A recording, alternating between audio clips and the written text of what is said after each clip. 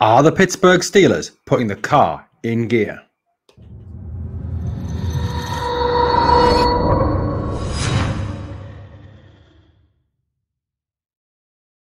Hello, Steeler Nation, and welcome to your latest episode of the Pittsburgh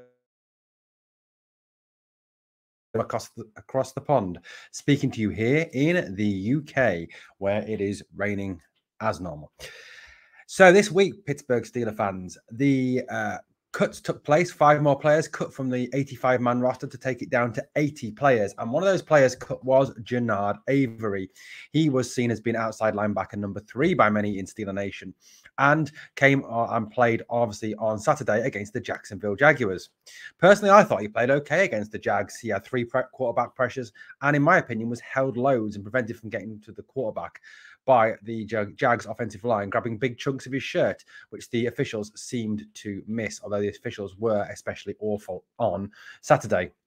So with Avery gone, Tushka obviously has an opportunity to play, as does, Delonte Scott. But it's very much an attitude of next man up for the Pittsburgh Steelers. That is the attitude that Mike Tomlin seems to have, and it seems the attitude across Steeler Nation and across the Steelers roster as a whole. Next man up. So who is the next man up? Who is the next man after Genard Avery, who can step up there and take a chance and have an audition to see if he is going to be that first change outside linebacker after Alex Highsmith and TJ Watt? Well, guys, it's this man here, number 46, Hamilcar Rashed Jr., a player acquired off waivers from the New York Jets. So Avery's gone. Apparently didn't fit in with the scheme. Didn't really seem part of what Steelers wanted to see on defense. So they have changed it. They've got rid of him. And now they see this man, Hamilcar Rashed, as the next man up. Now, it's been reported from Steelers training this week that Hamilcar Rashed has been taking reps with the first team defense, playing at right outside linebacker in the absence of the still injured Alex Highsmith, who is suffering with his ribs. Jerry Dulac tweeted this out. Steelers cut outside linebacker Genard Avery because they didn't think he was a fit for their defense. Nothing more. We'll start and look at Hamilcar Rashed, number 46, against the Lions, but outside linebacker pickup after cuts is still in play. So Jerry Dulac, who is a Steelers insider, seems to think that Rashed will play from the start against the Lions on Saturday, given the fact that Highsmith is still out with an injury.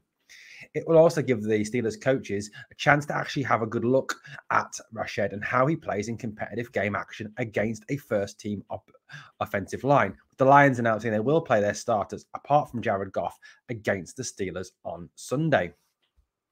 Now, Rashed now is facing what I would term is the biggest audition of his life, the biggest trial of his life. If he can pass this, he could make his way onto the 53-man roster and be the first change linebacker after Alex Highsmith and TJ Watt. That would obviously mean that he would get a lot of opportunity to actually come in and play, because of the fact that the Steelers are going to have to try and manage the snaps of Alex Highsmith and TJ Watt this season and not overuse them and risk them getting injured. So in terms of Rashed, this is him. He's an ex-Jet, obviously. He is 6'2", 251 pounds. He has 33.5-inch arm span. He has 10-inch hands. As we know, hand size is all important in the NFL, apparently. 1 year experience. He came out of Oregon State. His hometown is Phoenix, Arizona, and he is 24 years old. He was a UDFA brought in by the New York Jets. Now, Hamilcar Rashed is someone who has interested the Steelers even before they signed him off waivers. Even as the draft was undergoing in 2022, Rashed was someone who was of interest to Coach Mike Tomlin. This is what Coach Mike Tomlin had to say about Hamilcar Rashed before he was actually signed by the Steelers, or as he was actually signed by the Steelers, should I say. He's an outside linebacker body type. I think he had 14 sacks his junior year at Oregon State, and that captured our attention. But it's a get to know process, and we'll be excited about giving him an opportunity to show himself to us. He's a guy that's not a rookie. He's been in this thing, so I'm hopeful that he can learn fast enough to be a contributor in some form of fashion Saturday. That was in reference, obviously, to the first game against Seattle. So there's a chance that Rashed could will play a part as a starter on Sunday against the Detroit Lions. Rashed, in his junior year at Oregon State, put up some fantastic numbers. 22.5 tackles for a loss and 14 sacks. He certainly looked to be projecting the way of becoming a top draft prospect coming out of Oregon State as an outside linebacker playing in a 4-3 system, in a 3-4 system, sorry. Very much fitting with how the Steelers like to play. But he had to deal with injuries problems through the rest of his college career, and during his senior year, he really did whiff. He didn't do at all well, and it all seemed to go south for him. This really did affect his draft stock and meant that he ended up as being an undrafted free agent picked up by the New York Jets rather than being drafted in one of the mid rounds, which was the projection for him after his junior year. Now, obviously, Derek Tushka will obviously have an opportunity as well to compete for that outside linebacker 3 spot behind TJ Watt and Alex Highsmith. There is also rumours of the Steelers picking up someone if there are cuts made, of course, to NFL rosters. One of the rumours currently doing the rounds is that Quincy Roche, the former Pittsburgh Steelers draft pick who was let go last year and ended up with the New York Giants, is very much on the bubble at the Giants. He doesn't fit in with their 4-3 scheme. You know, he's not big enough to be a defensive end, which is what he thrives on attacking the quarterback, and he doesn't fit into their 3 linebacker set behind that. So he's very much could be a re-signing for the Pittsburgh Steelers. So go the rumors at this point in time. But Hamilcar Rashed will have the first opportunity to actually have a go at becoming that outside linebacker 3 behind TJ and Alex.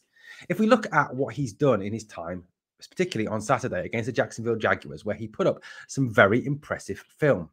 He was shedding blocks. He was stuffing the run very, very well. In fact, his 83.3 PFF grade against the run was the highest of any Pittsburgh Steelers defender.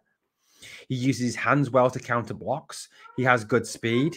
The only thing he really needs to develop and work on is his power, apparently, but that is something that he can be coached with and improved with by Jerry O and Brian Flores.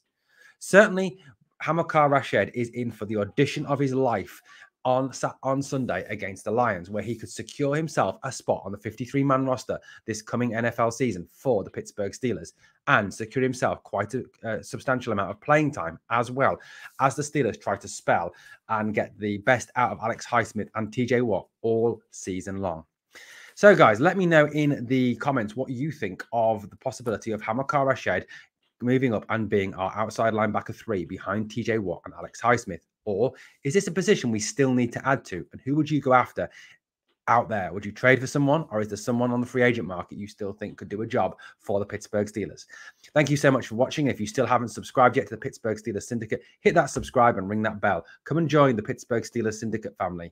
Bet the biggest, the best, the new, fastest growing channel on the internet about your Pittsburgh Steelers. Thanks for watching. Here we go, Steelers. Come on!